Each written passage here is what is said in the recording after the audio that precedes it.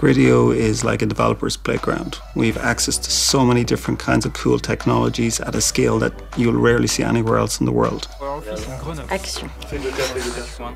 The client first philosophy. Yeah. Maybe you could tell us a little bit more about what that means. Criteo is transitioning to a client-first philosophy, which means that the client controls what he's trying to create and also has the flexibility to do whatever he wants when he launches a campaign.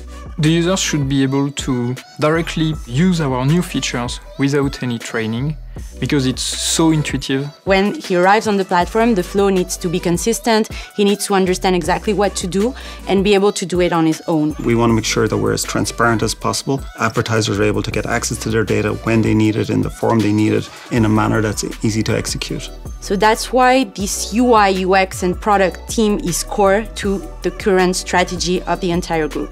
We want engineers who come from all different types of backgrounds, who face all different kinds of challenges. I studied math and then engineering. So I started out a long time ago in electronic engineering. I started as a developer, mostly on the back-end side with C and C++.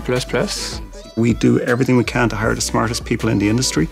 And there's zero point doing that if you're not going to give them the controls to do what they want to do in the way that they see fit. You can push ideas, you can challenge the existing ideas and bring new ones. Whatever you're going to envision, whatever you're going to deliver is going to have an impact, and huge one.